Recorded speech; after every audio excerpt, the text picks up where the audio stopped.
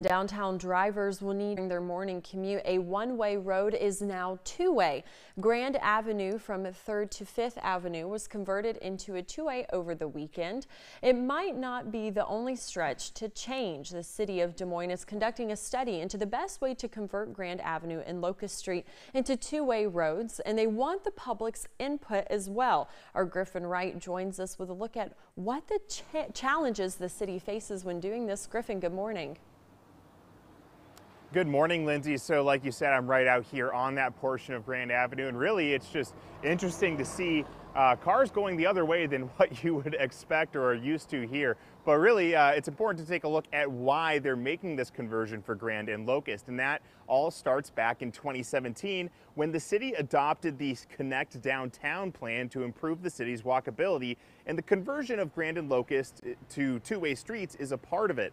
But it's not as easy as painting new lines and calling it good. There is a lot to consider when changing two of the city's most traveled arteries. And that's why they are conducting a study now to find solutions for potential problems down the road. That's looking at things from parking impacts to now introducing more conflict points in an intersection. When you go to two-way, there'll be more turning movements and more conflict points. What does that do for vehicle delays and progression, right? We don't want our bus trips to take longer to get up and down Grand Avenue and Locust Street. Yeah, so the city is taking their time to make sure they're doing things right here.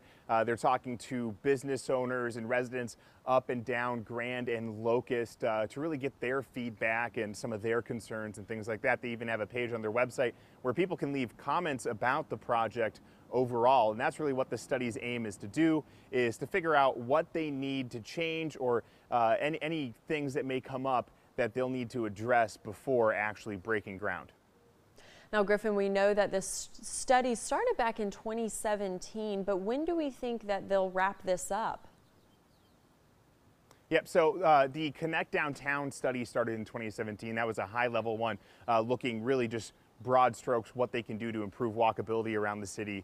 But with this specific study, which is actually starting this year, it is narrowing specific laser focus on that Grand and Locust two-way conversion. And they're expecting that to end up or finish up in the next couple years. And then they'll be able to start breaking ground and implementing a lot of these changes and really figure out the next few miles of Grand and Locust rather than just this narrow portion here on 3rd and 5th. Like you said, Griffin, a lot to consider. Thank